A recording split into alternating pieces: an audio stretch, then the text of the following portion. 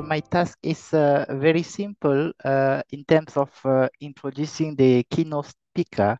Yeah, it's a pretension saying that it's simple because I shared with Bruce earlier when he mentioned the name of Pierre Sané, how intimidated I was to be the one introducing him. And being sure that a whole day will not be enough to list everything our August keynote speaker has done and the contribution he keeps doing for the betterment of our communities, of our continent, of the world at large. But just few pointers before handing over and giving the floor to Mr. Pierre Sané for his keynote speaker. I would like to highlight his role as Secretary General of Amnesty International. He has also served as a UNESCO Assistant Director General for Social and Human Sciences. That is actually the sector under which I'm serving today in the UNESCO Regional Office for Eastern Africa. Mr. Pierre Sané was also the founder and president of Imagine Africa, which Bruce briefly alluded in his presentation, as well as is a patron of and a senior advisor at the OICD that Bruce is leading.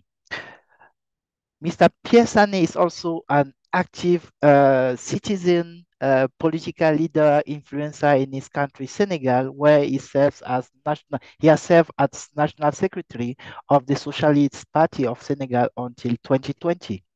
He has resigned and joined new Pan-Africanist party, PASFEST Les Patriotes, where he's currently active member as well. So without further ado, and to also keep in mind the time, we are a bit late, I would like to really welcome and hand over to Mr. Pierre Sané for his keynote speak. Thank you. Over to you.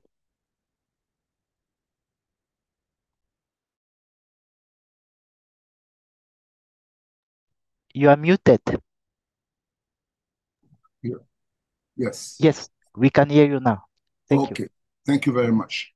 Well, first of all, thank you very much for the invitation and for the opportunity to reconnect, on the opportunity to reconnect with my old friend, Bruce White.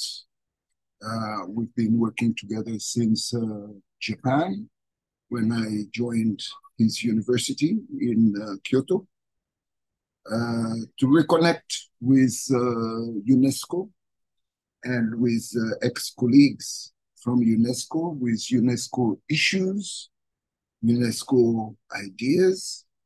I think in the reconfiguration of the UN system that is inevitable and that is probably forthcoming, if there is an organization that should really be strengthened at this moment, it is UNESCO, because of its mission to build peace in the mind of men and women.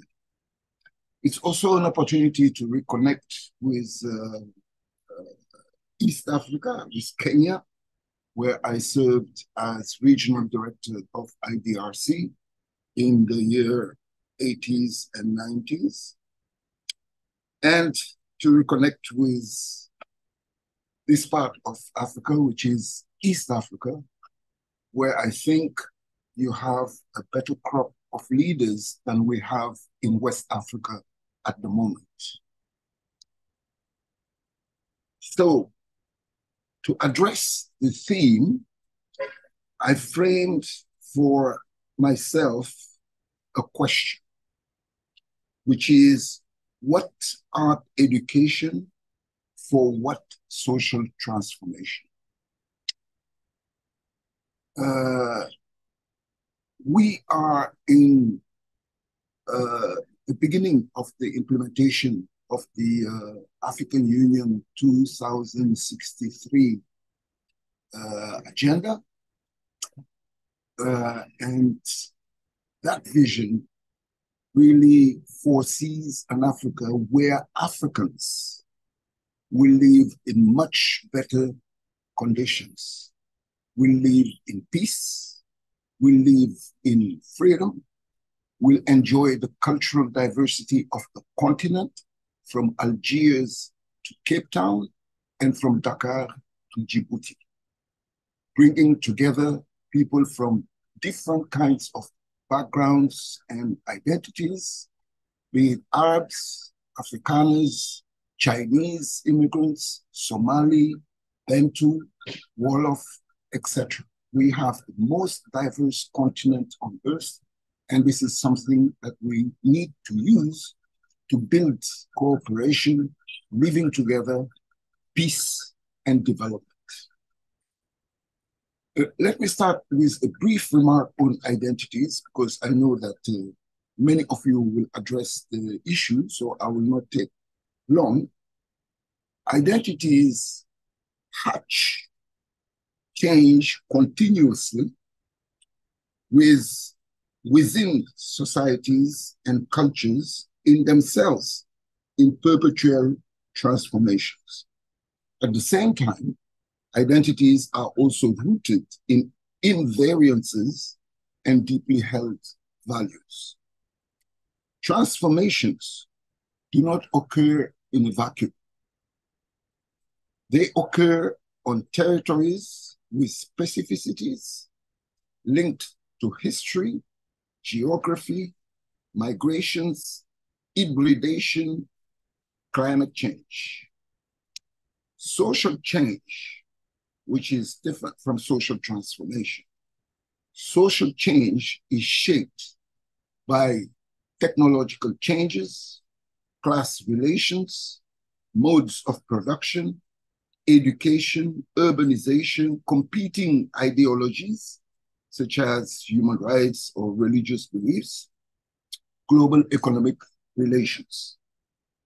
Social changes seen as changes in human interaction and relationship that transform cultural and social institutions.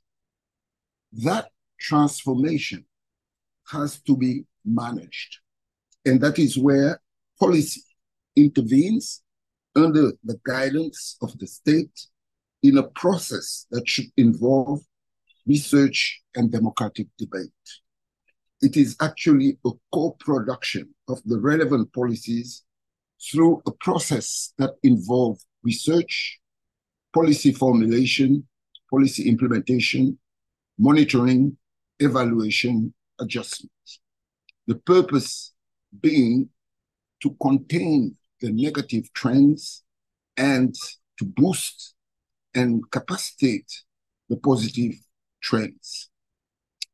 Based on that understanding, we reformulated the MOST program at UNESCO, which is Management of Social Transformation, at the Social and Human Sciences sector in the years 2000-2010. Then we moved to institutionalization. One, we set up a forum of ministers in charge of social development in each region to validate the new orientation of the MOST program. Now, of course, there were resistance coming mainly from European researchers whose main focus was knowledge production and dissemination to their colleagues. The orientation we chose was not just knowledge production, it was policy and concrete transformation. So the focus of the ministers, the forum of the ministers covered different regions: East Africa, West Africa, Arab region, Asia, Latin America. And in each region, we set up research networks to interact with the policymakers, the professional NGOs. Then we pushed for a foundation and two priorities. The foundation was human rights, and the two priorities agreed by all were poverty eradication and women's rights. in the program of poverty eradication, which was a UN global agenda, and which is still the overall UN priority, women's rights is the second. So we engage in a process of redefining poverty from a human rights perspective, from eradication to abolition, from capacity building to violation of human rights. What do you do when you are confronted with a human rights violation on a massive scale? You start by abolition, like the abolition of slavery or the abolition of apartheid. Not alleviation or reduction, the goal should be abolition. Abolition empowers victims, that is the poor, who can then seek justice to face the perpetrators, those who decide policies that push people and maintain them into poverty. Same with domestic violence. Domestic violence is not a private affair, but it is a human rights violation which obliges the state to deploy policies to end the epidemic on violence against women. If you lift millions of people out of poverty and women out of fear, you transform societies. Look at China. From a poor rural society to an urban industrial society, which took China last week to the first economic power in the world, overtaking the United States. Last week, according to the IMF. And this could not have happened without the leadership of the state and the management of the Chinese Communist Party. My second point is about art education, which is not my field of expertise. And that's why I will be happy to listen to the various communications. Here, I ask again a question. Who are the most potent agents of change in our African societies? Undeniably, it will be the urban youth, whether they are in education or in schools, informal schools or not. Whose art do they consume on a daily basis?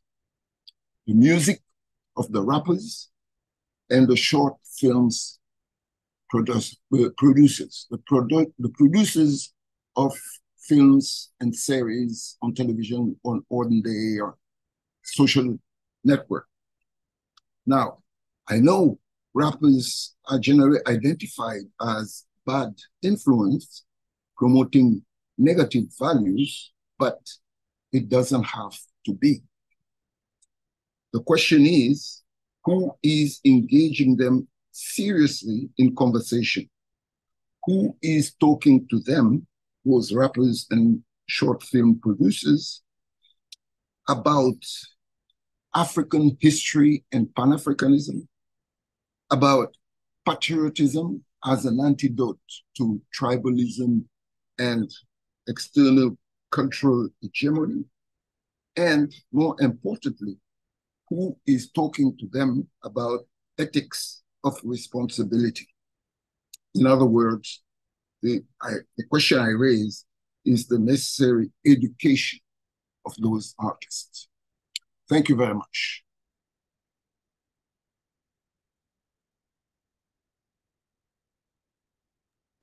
Thank you so very much for this inspiring point, Mr. Pierre Sané. I will not pretend to do a kind of resume of it, and I'm also very happy that it's recorded and will be shared widely, including with those who have not had the opportunity to join us today.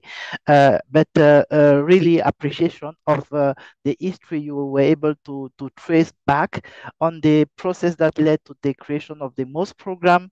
I really knew that you will come in strongly on that.